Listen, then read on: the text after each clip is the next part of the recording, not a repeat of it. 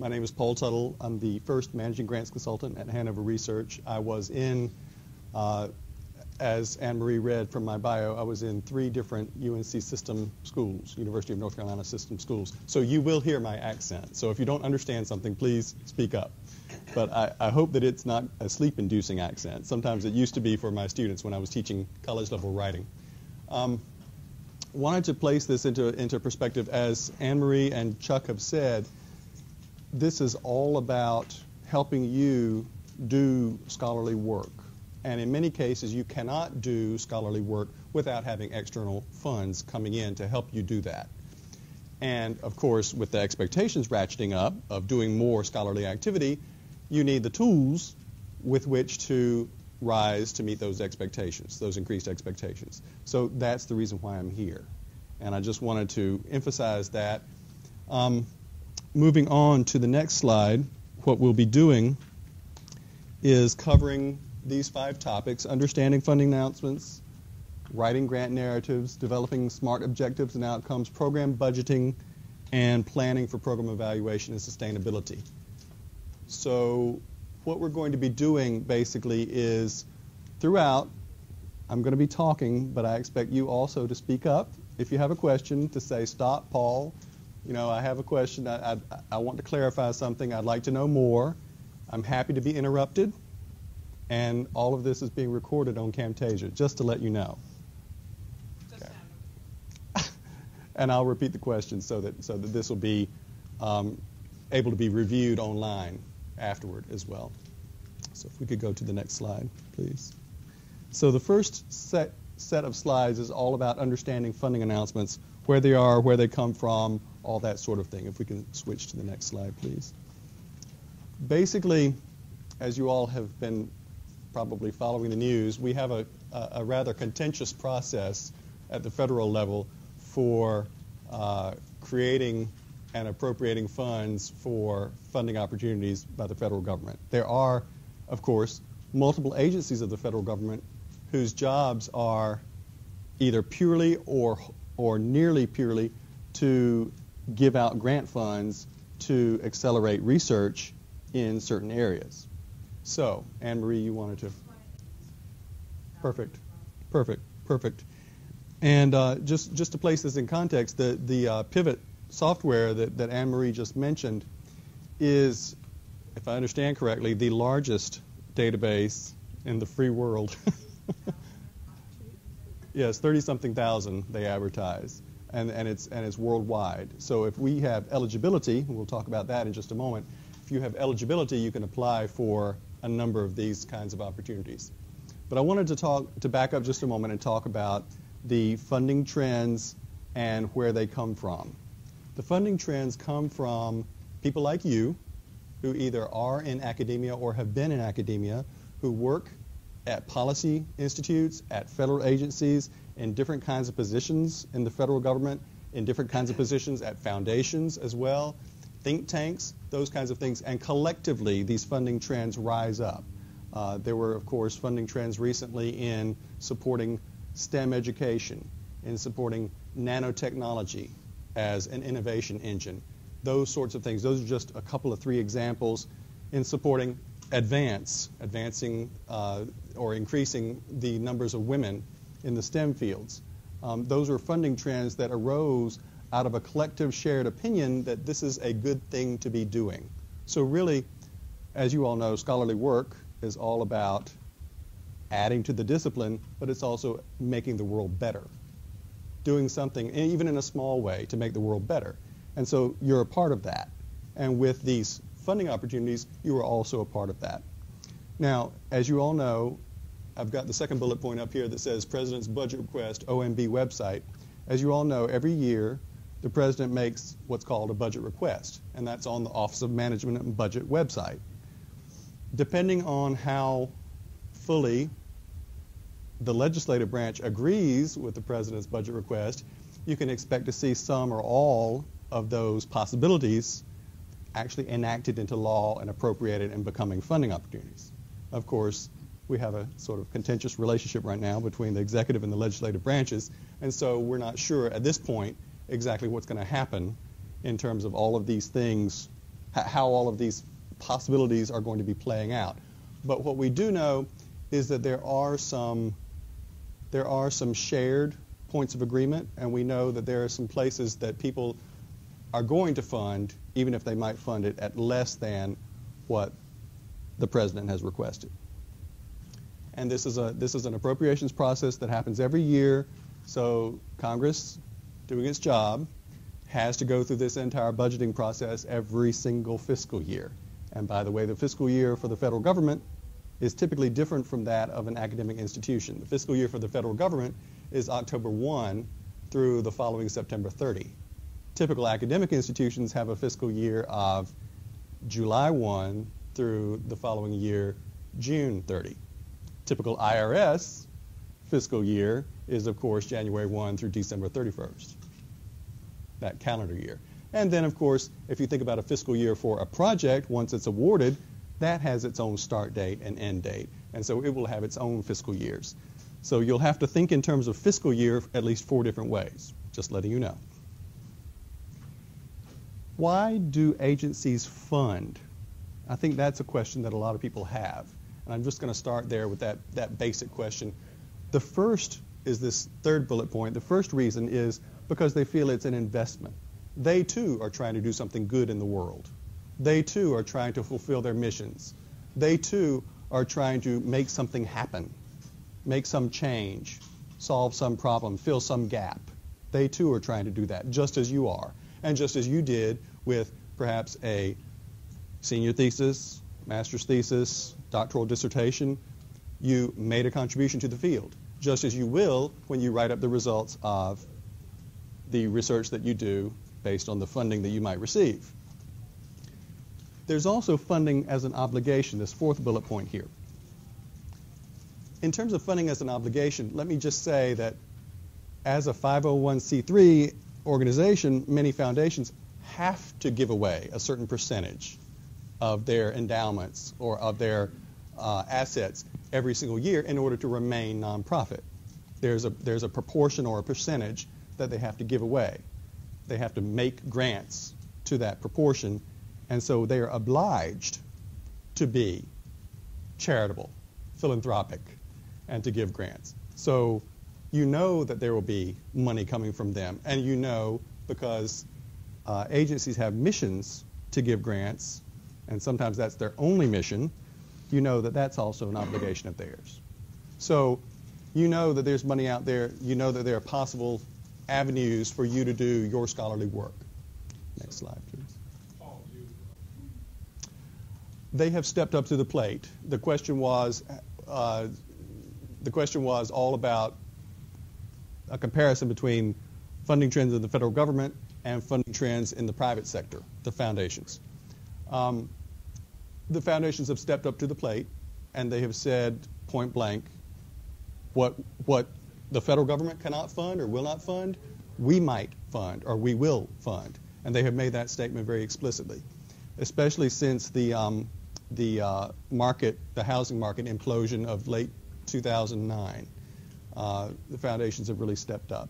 And so what you'll find is you'll find a collaboration among foundations. You'll also find a collaboration among foundations and federal agencies, or a collaboration among federal agencies that really is all about these funding trends. And again, it's policymakers, it's academics like yourself, it's people who call up the program officers and say, you know, I noticed that you had this. It's very close to what I do, but it's not quite what I do. Is there any possibility that next year we might have something that's closer to what I do? There are ways in which you can actually influence the funding landscape, and we can talk about that a little bit later, perhaps in the Q&A. So here are the typical types of funders: federal agencies, state and local government agencies, which often get the money from the federal government and actually have what's called flow-through money. They have to report the results of their investment to the federal government, which then the federal agencies have to report then to Congress. So there's a reporting function on bullet points 1 and 2. Then also you have national, regional, local, family, community, and corporate foundations that are, again, set up as nonprofits, set up with that proportion that needs to be expended every year in order to remain nonprofits. Then there are also professional and industry associations, perhaps yours. There might or might not be one or more of your, some funding opportunities within one or more of your professional or industry associations that you belong to. And also businesses and companies will fund research, will fund scholarly activity, will fund investigations into solving problems, filling those gaps. Others, we actually have had combinations of these types of funders come forward and say, as a consortium, we together will fund that. So that's what the others catch-all is right there. The combinations or consortia of these types of funders. In terms of the types of solicitations, we have a variety of different funding opportunity types. And I want to talk first about the first bullet point and the third bullet point, the program announcements and the broad agency announcements. Basically, they are almost the same thing. Program announcements are put out by non-defense agencies. Broad agency announcements are put out by defense agencies. So if you're looking at any kind of scholarly activity that relates to the Air Force Office of Scientific Research or the Army Research Office or the Office of Naval Research, you'll probably be looking at broad agency announcements. These come out every 1 to 2 years, and they have a selection of, these are the topics that we're interested in. They aren't necessarily military-specific topics, but they do have an influence on the military mission often. So, for example, well, and also NASA in its race to the moon and its later race to Mars and things like that put out broad agency announcements. So NASA and the defense agencies typically use the broad agency announcement as a funding mechanism. So what they will do is every 1 to 2 years they will put out a selection of topics, an omnibus solicitation. You might have heard that term, an omnibus solicitation, where all of the different possible funding topics that they might be interested in are listed, and a single way of getting in getting in touch with a program officer. Here's how to do it. Here's whom you should contact. You have these points of contact listed by each topic, etc. And that'll tell you exactly how to get involved in those kinds of investments. In terms of program announcements, those are usually put out by National Science Foundation or National Institutes of Health. Similarly, they are a program announcement of multiple topic areas, but they typically are more focused topic areas. So they would be taking one subsection of our entire mission, for example. So you'll see a program announcement for cancer research or cancer survivorship research, maybe, from the National Cancer Institute and or some other institutes and centers at NIH that do that sort of cancer survivorship work or have some interest in that. And so you'll have a program announcement that goes over a large topic area and asks for just a wide variety of subtopics within that, but the program announcements really are a smaller subset of what a broad agency announcement covers. Perfect, thank you. And that is actually a request for proposals or request for applications. This is a very targeted, very focused kind of thing. And typically for National Science Foundation and National Institutes of Health, they give you either 2 or, in the case of NIH, 3 years plus funding deadlines over those 2 or 3 years so that you can actually plan ahead, so that if you miss the first year or if you're not really prepared that first year, you and your team can be better prepared the second and or third year in order to take advantage of that funding opportunity. There are also, in terms of other kinds of funding arrangements, contracts and cooperative agreements and provision of sponsor services. Let me just talk briefly about contracts. Contracts are not like grants. Grants, they give you the money, they expect you to report on it, but if you do not find something or if you only do part of the work, you're not necessarily having to give back the money. Contracts, though, you're providing a deliverable. And if you don't provide the deliverable, you lose the money, and the money goes back. And so contracts are actually when you are providing services or providing a prototype of something, some new technology, That's what contracts are typically used for. Cooperative agreements are typically used for some arrangement in which the agency actually helps perform the research or has some oversight over that investigation. So because they want to be involved in this whole process, they issue a cooperative agreement rather than a grant or a contract. And then provision of sponsor services, that happens when the sponsor actually says, well, I'm not going to give you any money. I'm going to give you consulting services that are valued at this amount of money. Or I'm going to give you this kind of information that is valued in this way. Or I'm going to give you some assistance that is valued in this way. That's relatively rare. Typically, it's a grant or a contract or a cooperative agreement that would go through Annemarie's office. Here's a slide that shows the kinds of things that I typically look for first in a solicitation. And you'll see, flipping through that, Mark, right? Yeah. You'll see, flipping through that the eligibility is very close to the front. There's a reason for that. That's so that you don't get very, very happy only to have your expectations dashed when you realize you're not eligible. Okay? There's no architecture. Right.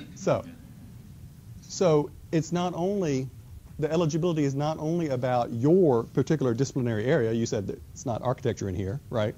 And there might be a gender thing too, because it's for advancement of women in science. There might be a gender situation there too. Okay. Right, exactly. But I mean, you can help do that, but you might not be PI. It might be more persuasive to have a woman PI on that. Just saying. But there's also the type of awardee issue. What institution or what organization are you coming from? What resources does it have? Is it an academic institution? Is it a research institute? What exactly is it? And sometimes there are limitations as to what type of awardee it is. Because remember, you're writing the grant as the principal investigator or as the co-investigator, but the award is coming to your organization because your organization is authorized to accept that award, not you, in most cases, 98% of the cases. I don't want to muddy the water here by really talking about the fellowships and things like that come to people individually that are also called grants. Those are different, and I don't want to muddy the water with that.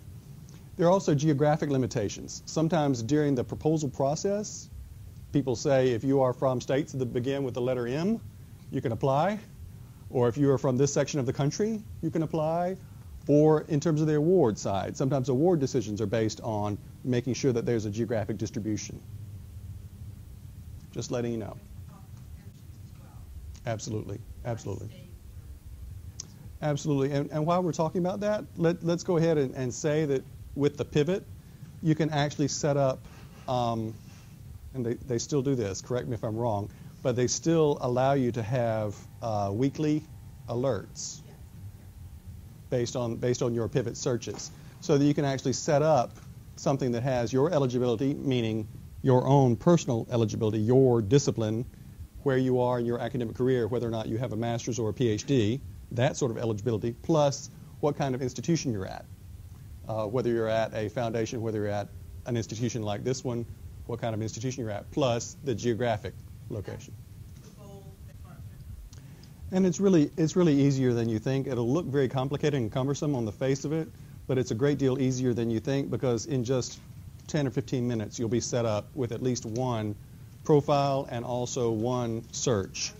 It can be very, very quick, and you can even do test searches in order to make sure that you've selected the right things. And I'm sure, Annemarie, you know how to help with that and set all those things up. Yeah, software they changed. And they changed it a little bit, yeah. But, They did. They've enhanced a lot of the features. They have. And they've simplified things where they really shouldn't have simplified. But that's my opinion.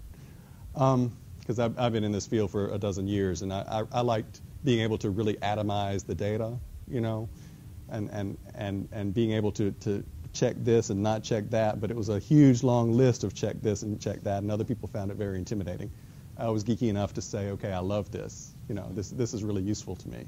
And I was able to help faculty members, you know, check exactly the box that they needed. And that was nice. But they've made it simpler, and so you'll get You'll get things that are still very tailored to what you want, but you may or may not receive a few more things that are sort of on the edge of what you want, some sort of bleeding over into something that you might not want. So you'll have to check those out. In terms of the other key solicitation elements, you're also going to find in all solicitations a funding amount and a project period. This will also let you be able to choose or discard the opportunity very quickly. Because if you cannot do what you want to do within that funding limitation or within that time period, if they say that this is only 500 grand for 2 years and you're saying, gosh, no, really, I need $1 million over 5 years. Well, obviously that solicitation is not for you, not for that project that you're thinking of. So you need to think about, well, do I need to telescope up or down? Do I need to shrink my idea down to fit this? Or would it really be a situation of trying to fit something into a box that it really won't fit into? So you have to make that choice. The next piece is program goals and submission instructions. Every single funding opportunity goes along with a funding program, which goes along with an investment by that funder, by that federal funder, by that foundation, whomever. They're making an investment. They have what's called a program of investments. Within that program, the program officer has a portfolio. So they are trying to do something in the world with this money. Again, it's an investment. They are going to be selecting from among all the proposals the ones that best fulfill their programmatic goals and best flesh out their portfolio. So you're going to be presenting your idea as the best or among the best possibilities for fitting into these programmatic goals. So you're going to be looking at not only the agency or the funder mission and vision, but you're also going to be looking at what has been funded recently in this area. You're going to be having a conversation with the program officer, and you're going to be saying, okay, you know, I'd really like to do this.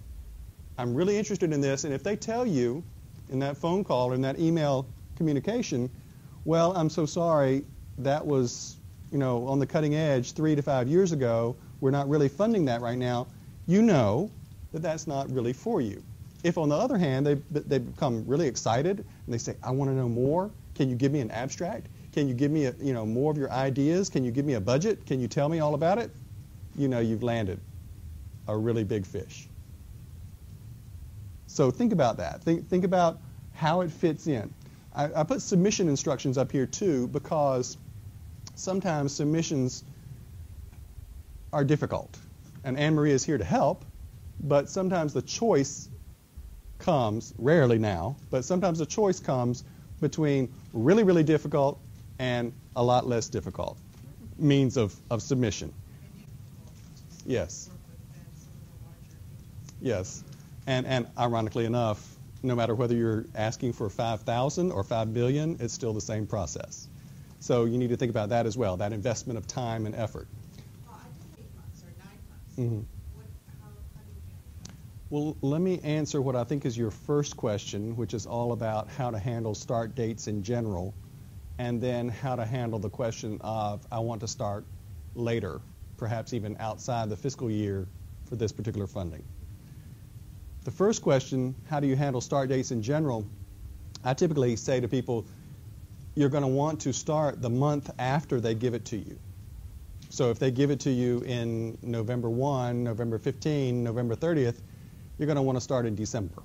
So if you know already that they're going to give it to you in that period of time, you're going to want to give time for the institution to negotiate if you don't like the terms and conditions. If they ask for a revised budget and they shrink your budget and they say, we can only afford this, and you have to do some negotiating and you have to do some back and forth. So just because you are going to be expecting an award, it doesn't mean that you have to accept it either, because it might contain amounts of money or project period time frames or some term or condition that you really either don't like or can't accept. And so it's well within the right of the institution to say, let's talk about this, whether or not we can actually accept this award. or whether or not we should accept this award. It's well within the right of the institution to say that and to go ahead and bring you in as appropriate on some of those negotiations. In terms of the second question, excuse me, the second question, it's all about talking to the program officer and asking where the money is at that moment, how it's being, for want of a better term, drained away by spending over a period of time. Some people will say, you really need to start now because you need to spend before the end of the fiscal year, before the end of the funder's fiscal year. You really need to start at this point, and we don't advise you waiting later. Other people will say, well, can we negotiate a different project timeline? Can we do for want of a better term, some period of time in which you have a planning section of your project and then an implementation section. And sometimes they'll negotiate that.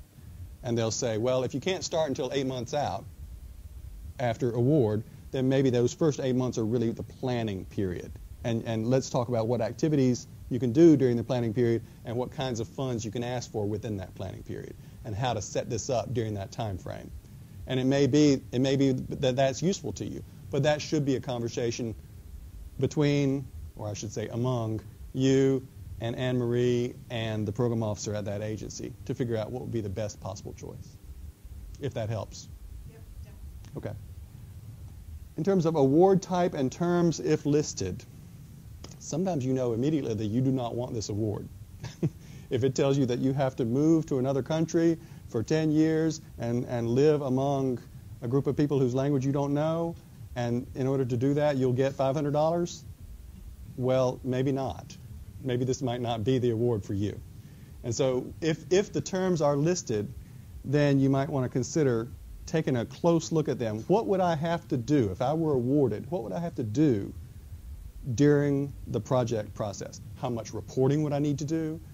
How much fiscal reporting, technical reporting and fiscal reporting would I need to do? How much assistance would I need to do that kind of reporting?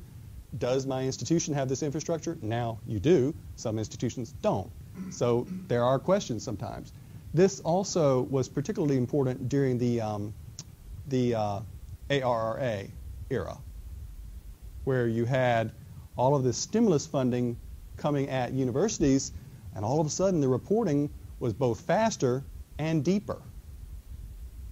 Instead of reporting once a year, some people were reporting once a quarter, something like that, something outrageous.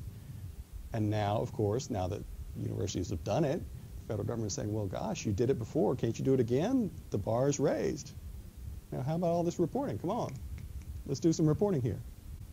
I would say that you have to juggle those responsibilities carefully.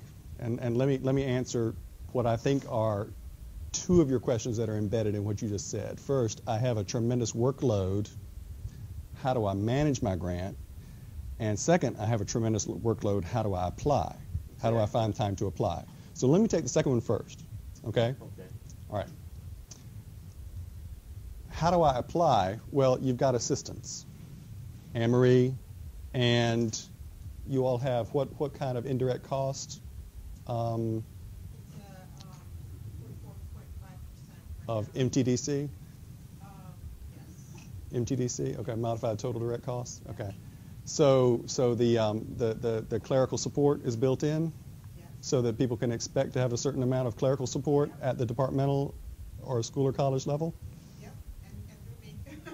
And through you, okay, all right. So that is officially the way it's supposed to happen, that as you know, having worked at more research-intensive places, that you're supposed to have the clerical support.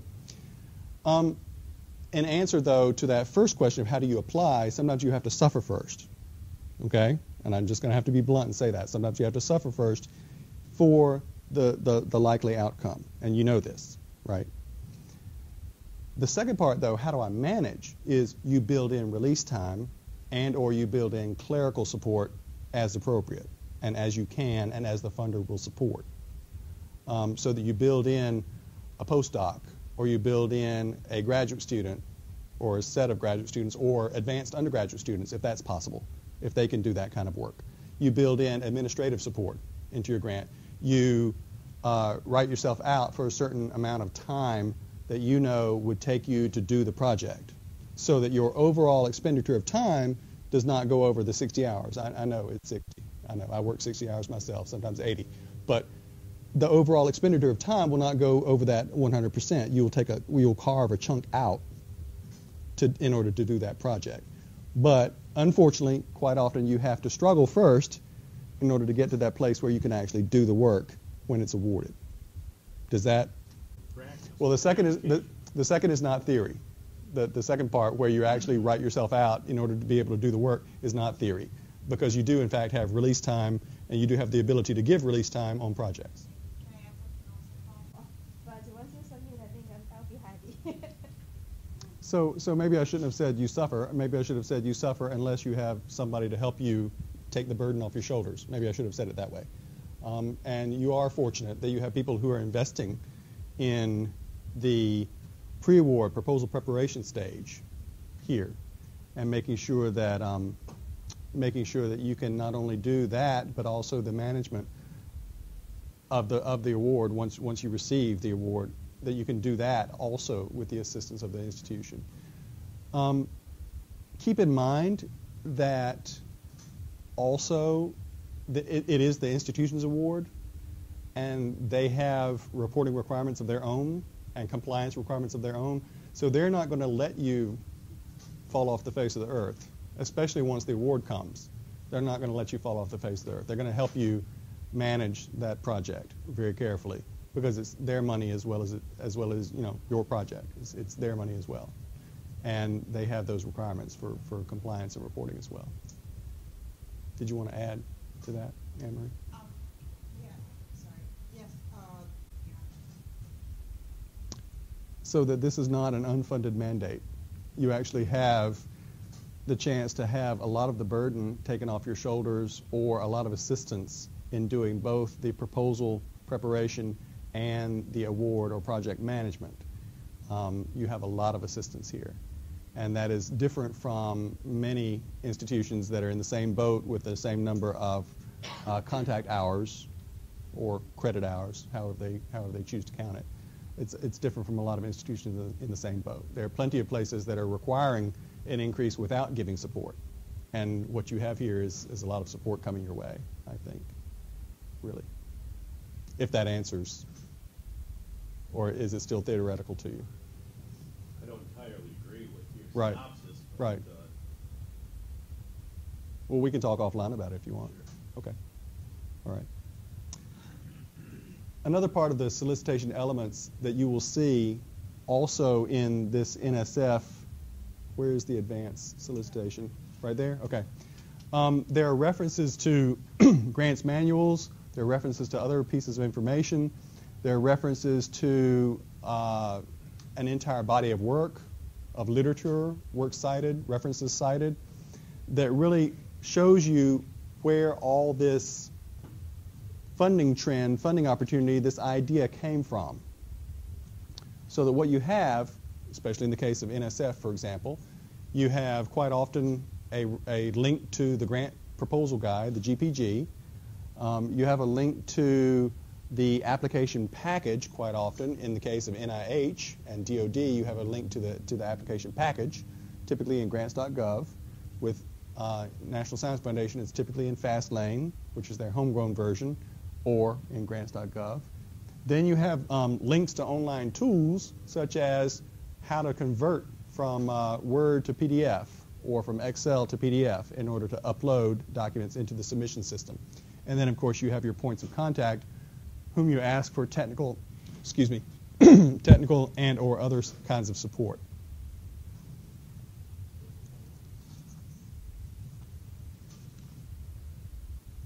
Now, in planning how to respond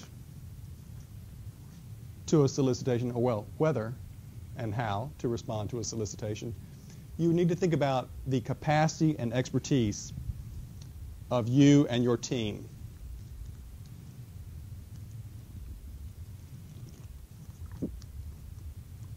What disciplinary expertise do you have that you will bring to this project? What other complementary or alternative or similar expertise will your team members bring to this project? How will that team, either yourself or the group, How will that team move forward in making this happen when awarded? Because remember, you're competing to do a project that's funded. You're not writing an article that says, this is a wonderful idea. You're competing to get a project funded that is time limited, that is funding limited, in order to make something happen that's good in the world. You're trying to do something that creates new ideas, new information. You're trying to make sure that all of this work that you've done will actually show something, have some kind of outcome or result that you can then publish, that will then add to the discipline, that will then add to your field. So, do you have the team together that will be able to do this? Can you do it in the amount of time? Because there's always a limitation, almost always a limitation on time. Do you need external support for this? Do you need to bring in a consultant? Do you need to bring in a business partner or a community partner in order to do this kind of work? Do you need to actually use certain kinds of planning tools in order to actually make this proposal happen over the time frame that you have between now, when you've got the idea, and the deadline date? So the question is, what do I need in order to make the proposal happen? And then what do I need in order to actually do the project once it's awarded? Because you have to think that way. The proposal is often referenced within the terms and conditions of award as, this is the plan of how to do the project. So if the better you write the plan, the easier it is to do.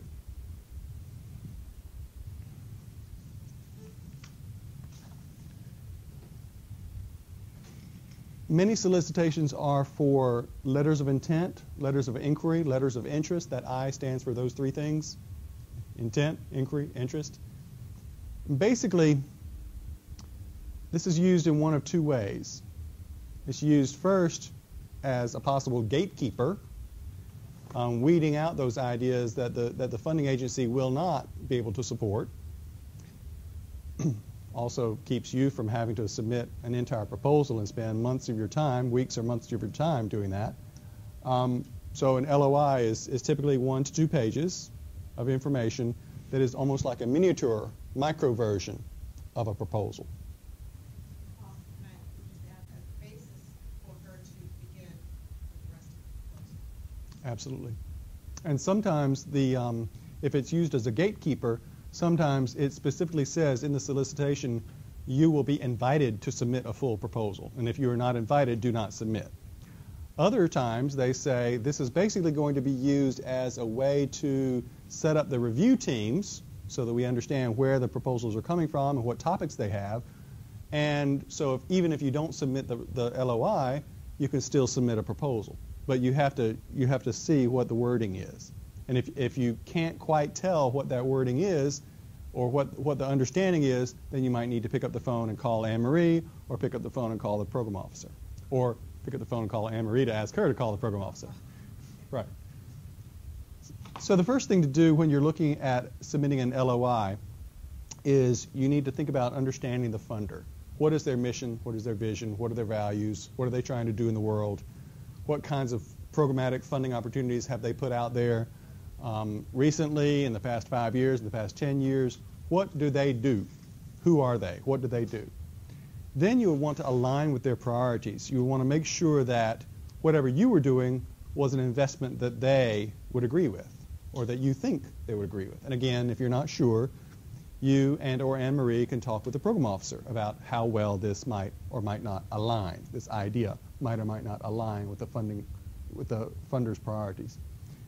LOIs as a genre are typically, well, they have a typical shape.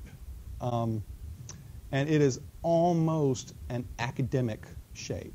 So what I'm going to ask you to do is take a pen and draw an X, a small X on your paper.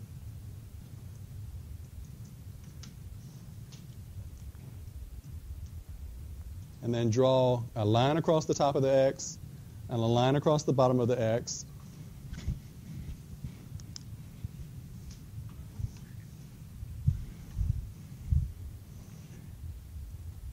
Until what you have is an hourglass. Okay? The typical structure of an academic paper is broad, narrow, broad. Broad is what's gone on before.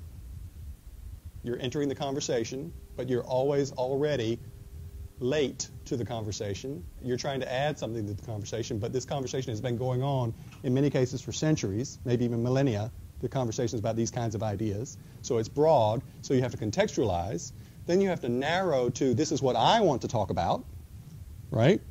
And that's the skinny part of the hourglass. And then broaden back out again to say, how will my results be used? What applicability do I think that this new idea has, or these anticipated results? So if you think of it in that shape, it's the same thing with a letter of intent.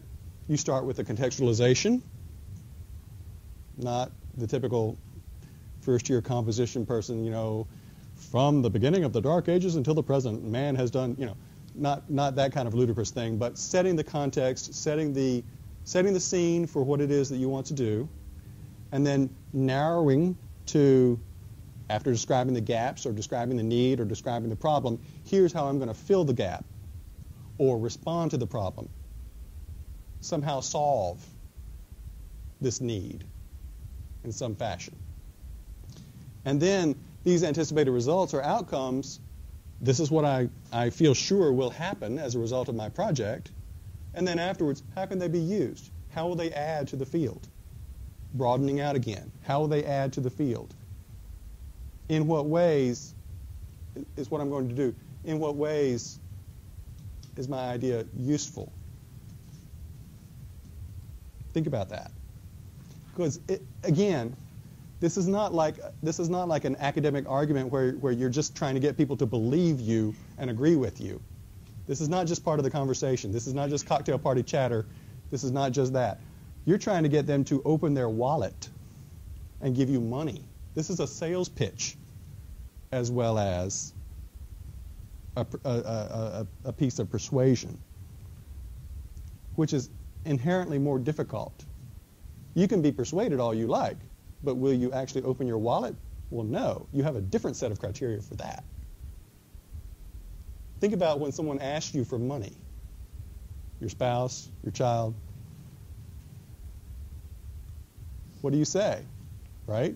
You say, I'm persuaded by that, but we don't have the budget, or but that's not a good enough idea, or but that doesn't go along with my priorities, my plans, right? Especially with a child, that really doesn't go along with my priorities or my plans. It's the same way with a funder. So the question becomes, how do I not only persuade them of the idea, but also of the value of that idea and make them actually open up their wallet to make this happen?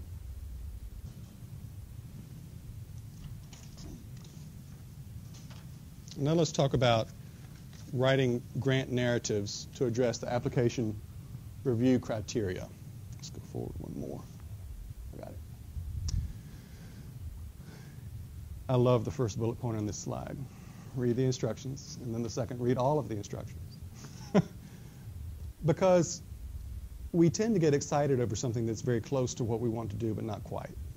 We tend to get very, very excited. There have been plenty of times when I've talked to faculty members in my office when I was well, now too, but when I was in Central Research Administration at the three universities that Annemarie mentioned earlier, I would always have faculty members come in and say, I'm so excited, I'm so excited, I'm so excited. And sometimes it would only be vaguely close to what they did, or vaguely what they needed in order to do the kind of work that they wanted to do. And sometimes I had to bring them back down to earth and say, okay, this is close, yes, that's correct, this is very close, but that's not what they're asking for. So you have to be careful, you have to look. And you have to go through the solicitation, and you have to think, okay, exactly how am I going to do this with this money? How does my idea really fit? Reading the instructions also, sometimes there's only one small line that makes a huge difference. And sometimes that one small line makes a tremendous amount of difference. I remember one solicitation maybe 3 or 4 years ago, 88, 89-page solicitation. One line said something about how you had to put your budget in Excel and hand it in as part of that submission. And if it was in any other format, it would be returned without review. One line said that.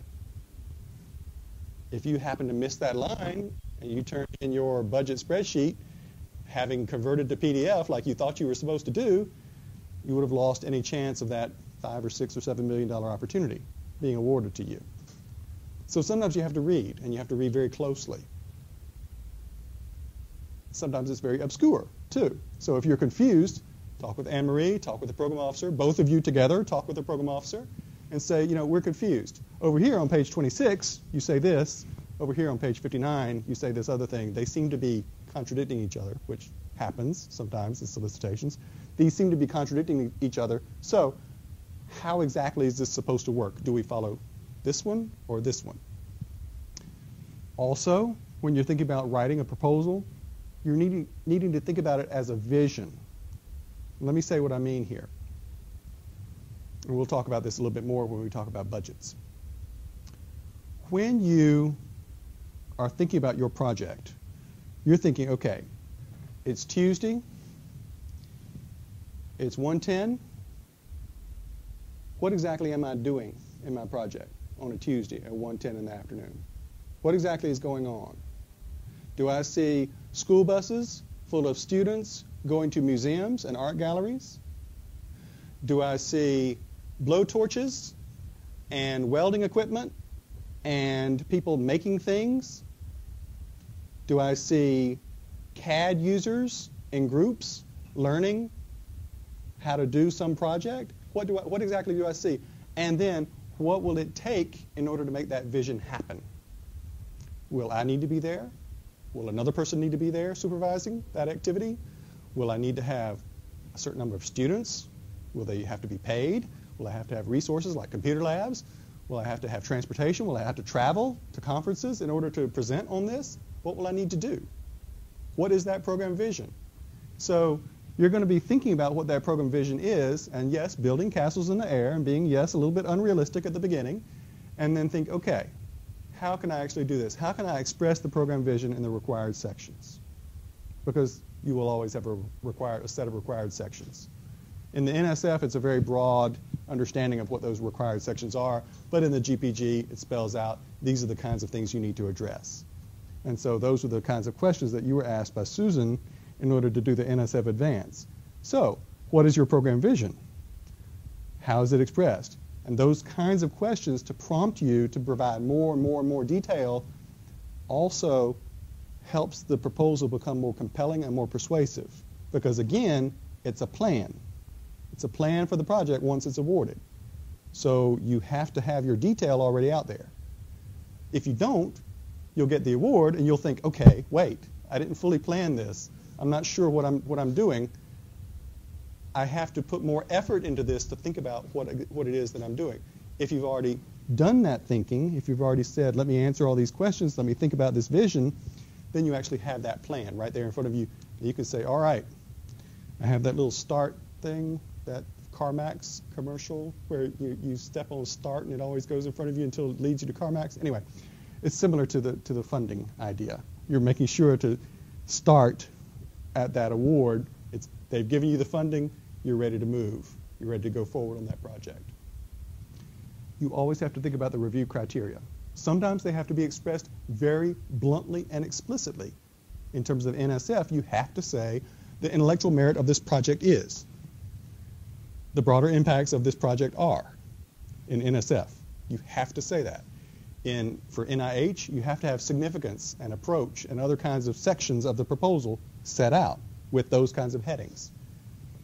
U.S. Department of Education, you have to answer certain questions that go along with the review criteria, and you have to answer them in a certain order, and they have a point value for every single question. So you have to make sure that you address those. Others, they're a little looser. Foundations maybe might say, well, you know, we're going to be reviewing this according to these basic general rules, guidelines, ideas. And you need to sort of print those out and paste those or tape those next to your computer as you're working so that you can have them right there. The question there also is, what is the submission method? Is it hard copy, which is really rare these days, or is it online? If it is hard copy, You will need to get to know your FedEx people. You will need to get to know your U.S. Postal Service people. You'll need to get to know the hours of everything around that is a FedEx Kinko's that can do copies after hours. But thankfully, most are electronic now. But there are a few.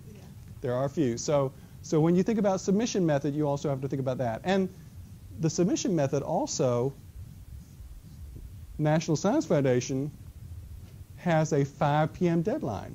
Wherever you are, if it's 5 p.m., it's finished. So the NSF Advance needs to be in by 5 p.m.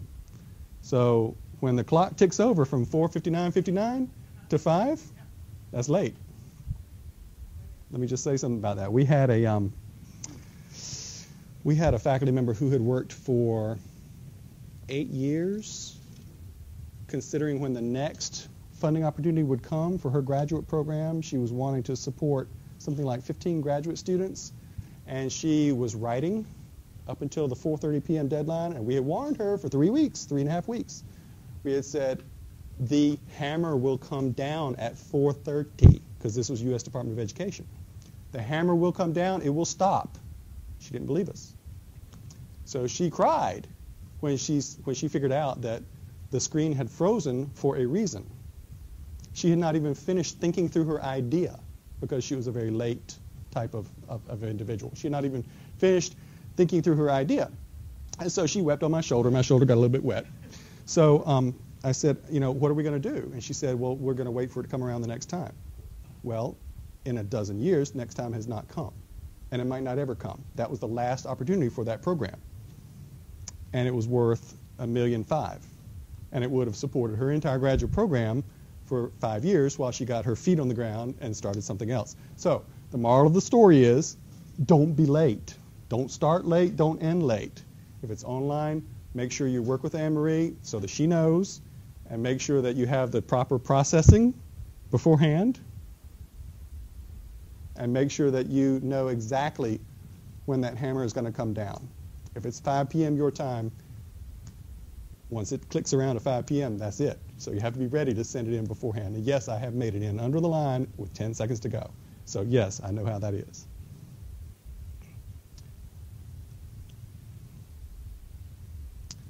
Let's talk about the writing process. Just as you have to have a plan for the project, you have to have a plan for the writing of the proposal. And you all need to agree. Your team members need to agree. So you have to have some general expectations. Who will do what? Will there be a leader? Who's going to be that leader? It might be you, it might be somebody else. Who's going to be the scheduler? Is it going to be a clerical person in your department? Is it going to be you? Is it going to be a co-investigator? Is there going to be a note taker, a person who takes the minutes? Who's that person going to be typically? Are you going to assign that task to someone? Different sections of the proposal have to be written. Who writes those different sections? How will you make it all come together into that one common voice? Who will do that? Again, Hanover can help if it's within the queue, but if that particular project is not being served by Hanover, you also have to think about these kinds of questions. What are the tasks during the proposal? What's the timeline of the proposal? When we work with you, we actually have a proposal task and timeline calendar for you, and we talk about this is what has to happen on these days in order to make this work. And typically we don't have much room for error. So if something happens and we have to restructure, sometimes we're scrambling a little bit to reschedule or restructure. Always, though, have a plan B. Maybe a plan C, D, E, and F too, but at least a plan B, because things happen. Sometimes you'll have somebody on your team, and yes, this has happened, who dies suddenly, or somebody on your team who has a sudden illness and says, I'm sorry, I can't be part of this team right now. I'm out sick. I'm in the hospital. I'm having an emergency surgery. My child is having emergency surgery. My spouse is having real health problems right now. I can no longer do this. Who's going to take over that section of that person's section of the proposal? You have to have a plan B. Similarly, if you have hard copy and online as the two possible choices of submitting, sometimes you have to think, okay, if the hard copy doesn't work, we're going to have to follow up with the online. That's going to be our plan B, etc. So you're going to have to think about, if something goes wrong in this proposal development process or in this proposal submission process, how will I handle it? What will I do? What's my plan B, C, D, etc.?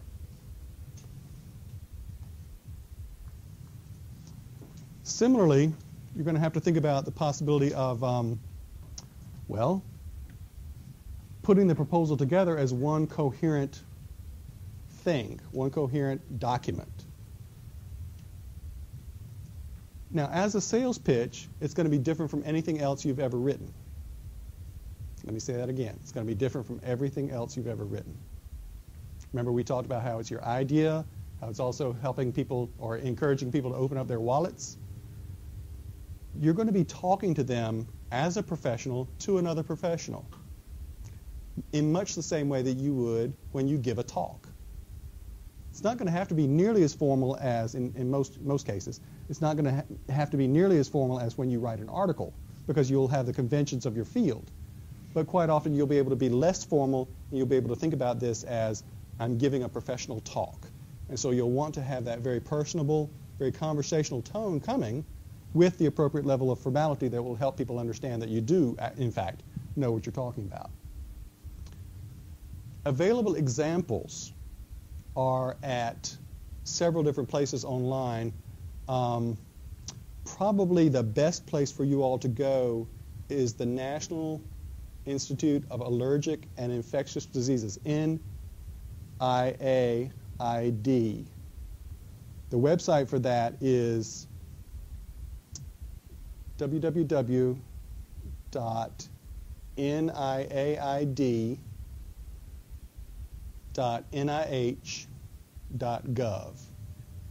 www.niaid.nih.gov.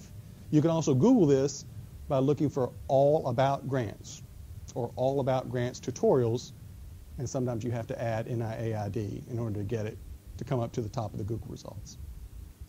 At that location, and yes, I know this is biomedical research and or community health research, but bear with me.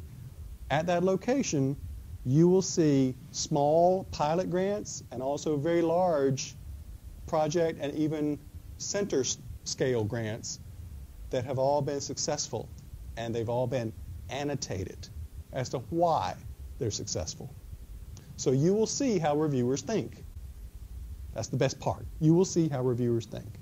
So you will have examples of how people put something together, and you'll see that the tone and the style are not stilted.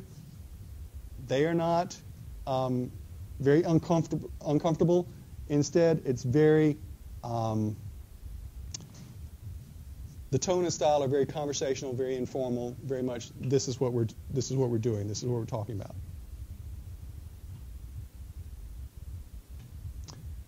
So what you have is you have some examples out there. That's what I'm trying to tell you, NIAID.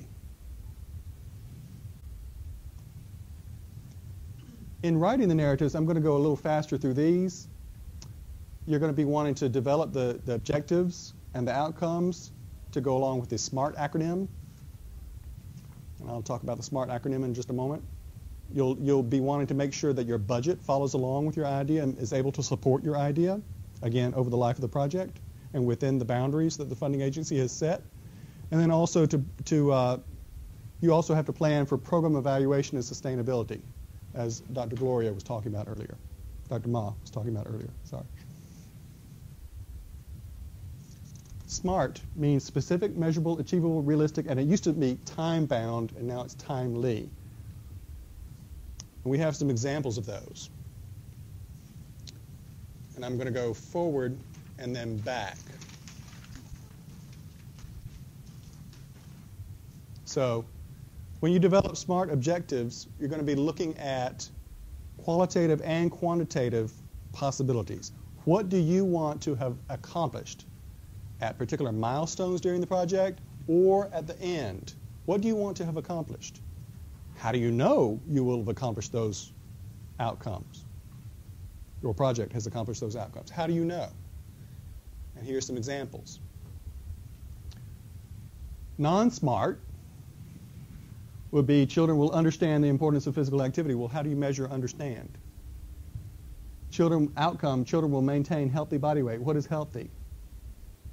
In relation to what? What standard?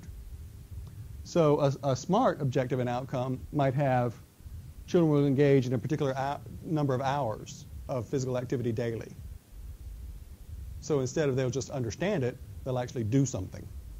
Or if you wanted to change this, it would be understand according to what? A test, a survey, something like that. How will you know that the children will have understood it?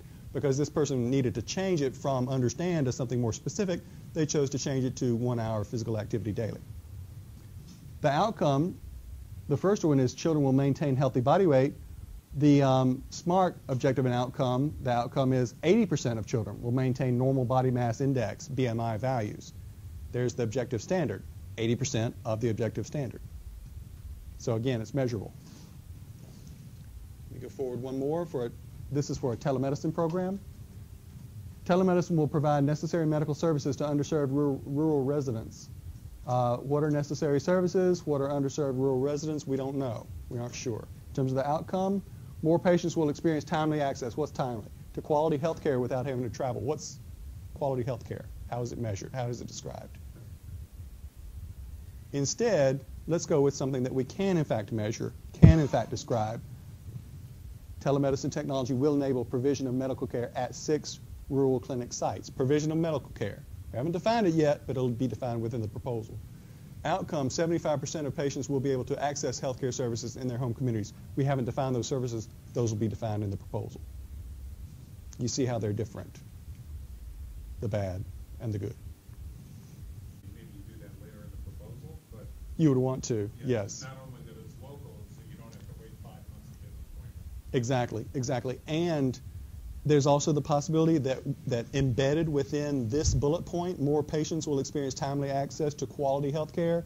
There might be a timely function that you might want to use one outcome for, and then there might be a quality health care function that you might want to show in another outcome. So it may be split out as well, and you may decide to do that. Let me go back actually to how to develop the SMART objectives and outcomes. You would need to make sure that you spell out exactly how the project will be implemented. You're walking the reviewer through the process. You're detailing the activities. We talked about how Dr. Ma's NSF Advanced is detailing all the activities. Devising some quantifiable outcomes, method of measuring and assessing those outcomes as an evaluation plan, and remembering to keep it realistic and attainable. A lot of people, when they start out trying to write grants, they say, for $50,000, I will change the world. I will absolutely change the world. It will transform everything. It's the next thing since sliced bread. It's the best absolute thing in the world. Be realistic here. What will $50,000 get you? It will get you a certain set of activities that will produce a certain set of outcomes. How will those outcomes have impact on your discipline? What exactly will they do? They might have a fairly limited impact, but it is still reasonable to say that they will have an impact. So maybe scale down some of the language there and say, within this limited vision of the $50,000 proposal or project, this is what we think, my team and I think, this will actually do for my discipline. Very quickly, program budgeting. Here are some typical cost categories: personnel, fringe benefits, supplies and materials, equipment, travel, contractual, and indirect costs. Let me remind everyone at this point that travel is being scrutinized more and more closely ever since the, was that the General Accounting Office conference where they had the $40 muffins? Anyway, it hit the news. And there's other things, yeah. But that was one of the most egregious ones within the federal government, where the federal agency actually did the misspending. Let me also remind people that supplies and materials and equipment are two different things. It used to be that computers were so expensive that they were a piece of equipment. Now they are supplies, because the federal definition of equipment is now $5,000 or more per item. And if they all collect together into one thing, then that thing, if it costs $5,000 or more, is one single item. So, just letting you know. Again, we've got a project vision. We want to make sure it's got all the adequate resources. To show that, we have to justify that. when they can't justify them. Okay, let me give an example, okay? And yes, we're right here. That's why I said that. Exactly, Chuck. A lot of people are given desktops and or laptops as part of their employment, their typical employment, right? If you already have the laptop, don't ask for another one. Unless you absolutely have to have that extra computing power to do X, Y, Z when you're out in the field. If your university-issued institutional laptop is sufficient, use your laptop. Simple as that. If the desktop in your office is sufficient, use your desktop in your office. If you're going to another location and you have to have significant computing power in that location plus a satellite uplink, yeah, sure. You might need to purchase a different laptop with the connection so that you can do your work. But think about it always as, how do I get what I need to do my work? And then what would seem reasonable versus what would seem unreasonable. Remember, this is your money too, especially in terms of the federal government. This is your money too. It's coming out of your pocket. All of us are paying somewhere between, 20, 25 to 40%-ish of our income. All of that money goes somewhere. It comes back to you, in this instance, in the form of grants. So whatever you do will be reported to your program officer, which will be reported to that agency, which will be reported to Congress. Trust me, you don't want to be the subject of a congressional discussion of how poorly taxpayers spent their money. You do not want to be on the front page of the paper for being like that NFL football team that got a grant from NSF for studying grass, the effects of growing grass on their playing field. You don't want to be like them, okay? You really don't want to be that person. So when you think about what do I need and how do I think about justifying that, think about calculating that out. How does it actually work? How did I derive these figures? And how does it relate back to the grant activities? Go ahead. You mentioned a fringe benefit charge, or are there other things involved? That's usually Social Security, health care, and all of that. And usually there's an averaged figure. Right. Okay. So you'll be able to ask your sponsor programs people what that is. And if they have to piece it out and say, this is for this, this is for this, this is for this, then they have a way to do that. Because rarely, but sometimes you have to piece it out. Sometimes. So here's some examples. Again, this is bad, this is good. So here, $50,000 was requested for a project director. So how do we know that that $50,000 is appropriate? We don't know. You say, okay, this person is going to have qualifications, be a one-person FTE, full-time equivalent project director. This person will be hired to do what? See, implement and manage the program. It's very specific. Salary costs are calculated fair market value. So there is a discussion at your institution of what that fair market value is, and therefore we've agreed that it's all the fair market value is all $50,000 for this kind of position at an institution-approved cost of living adjustment, blah, blah, blah. Okay? That is the kind of level of detail that the program officers and the reviewers are going to be looking for, in fact. Here's another example, program evaluation. A lot of people want to say the first thing.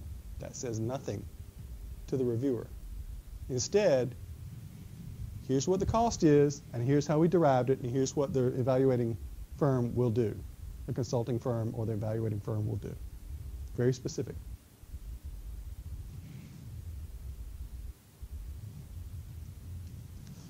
So, yes, I realize that many agencies and funders now have limits on pages of their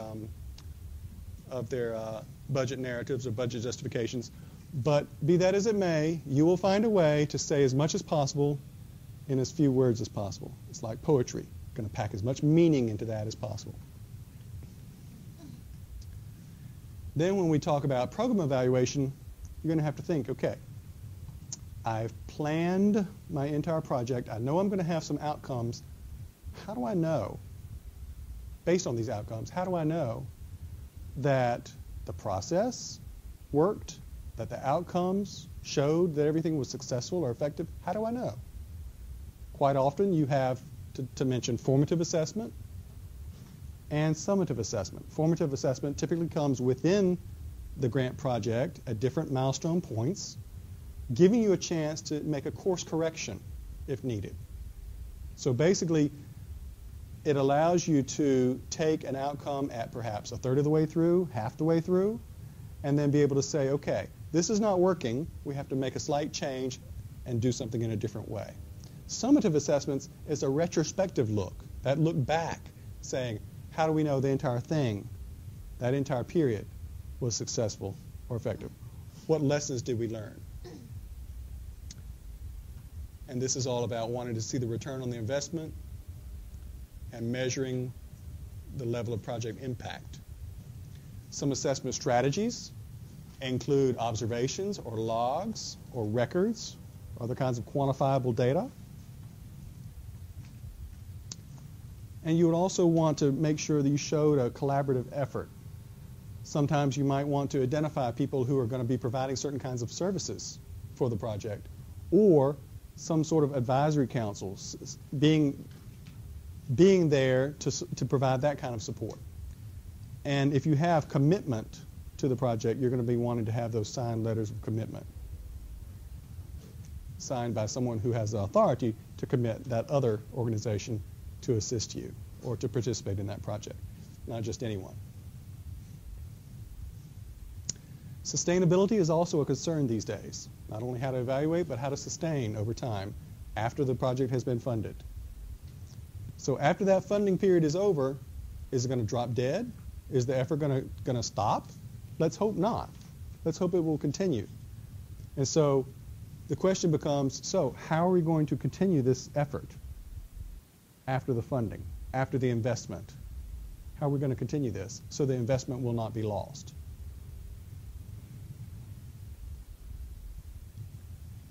And here are some questions that people ask. Will the program become part of your operating budget? Will you approach other funders? Will local stakeholders contribute to keep the project afloat? Those are some of the questions that people ask in order to make that happen. Now, I've rushed through this last little bit because I knew I talked a lot earlier.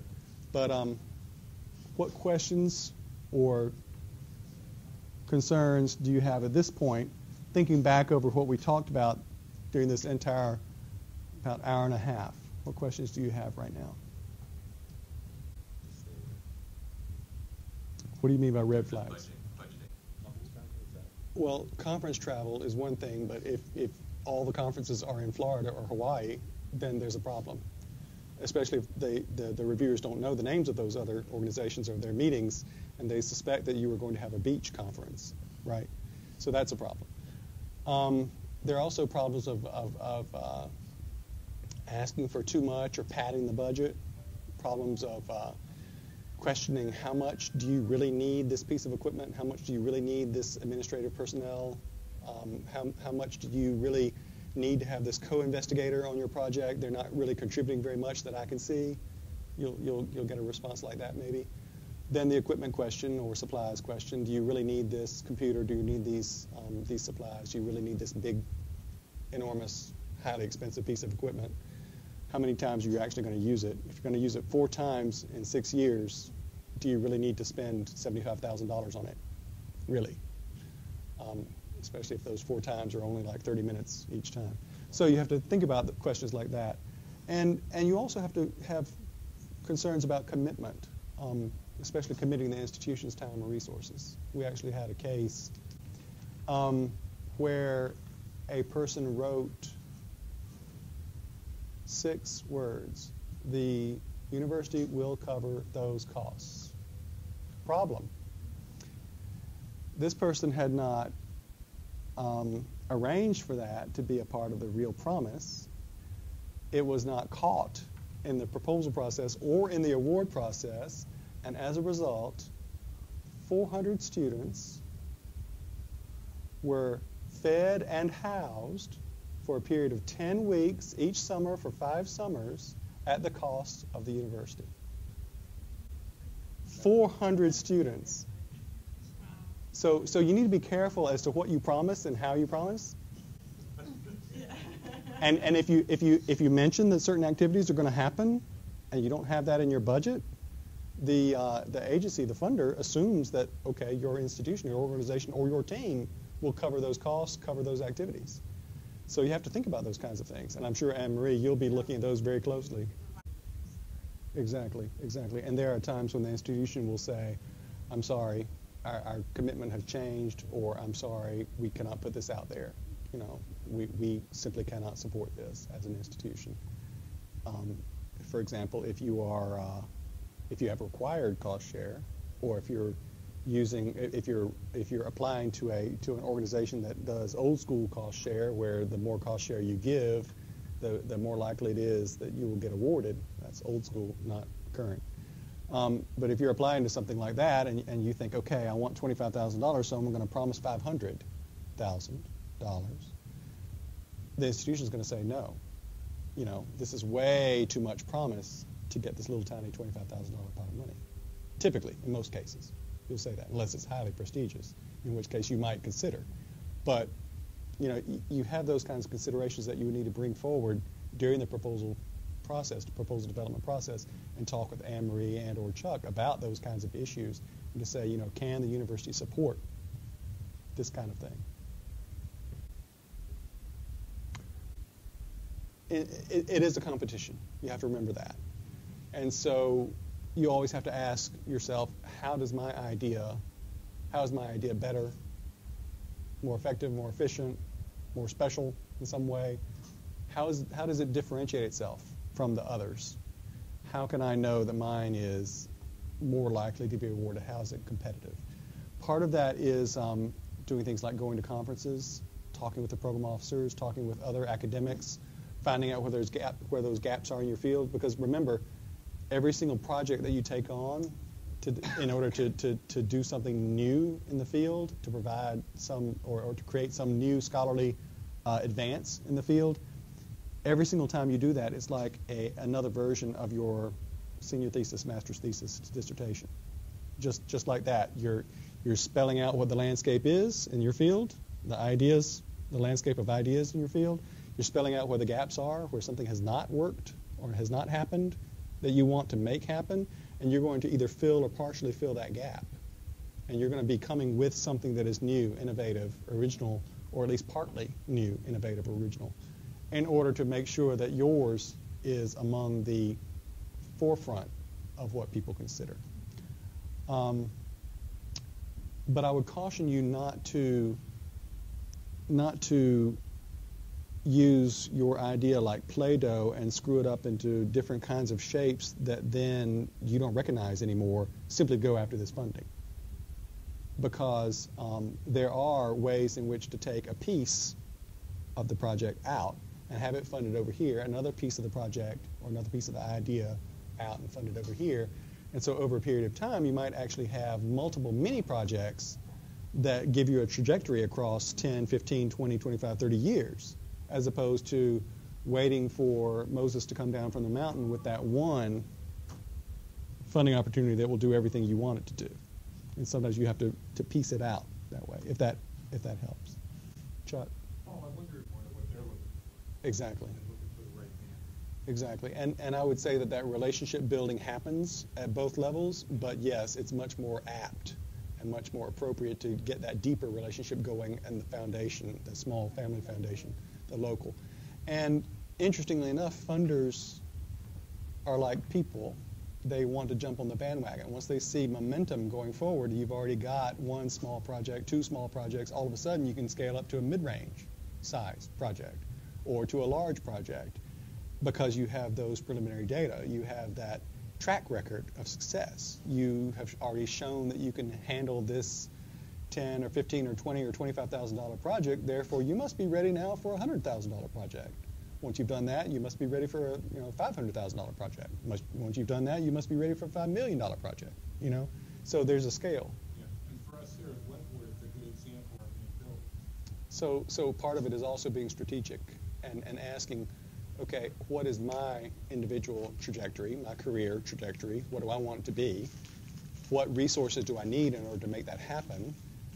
How does it fit into my departmental, school, or institution-wide strategy or strategic plan, how does it fit into the funding agency's trends? You know, it's not just about can I twist my idea to fit it to whatever's hot right now, because that way lies madness, really. Next year, or use that as a template to go forward. Thank you.